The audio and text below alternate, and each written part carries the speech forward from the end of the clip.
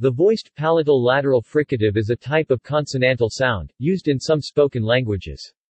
The symbol in the International Phonetic Alphabet that represents this sound is, and the equivalent X-Sampa symbol is L_R. It is not known to occur as a phoneme in any language. Features.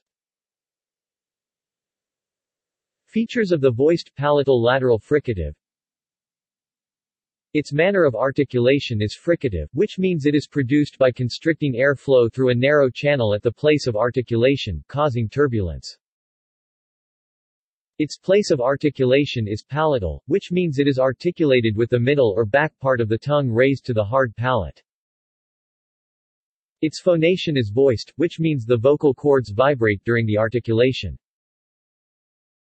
It is an oral consonant, which means air is allowed to escape through the mouth only.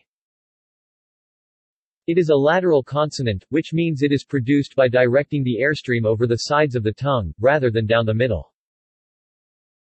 The airstream mechanism is pulmonic, which means it is articulated by pushing air solely with the lungs and diaphragm, as in most sounds.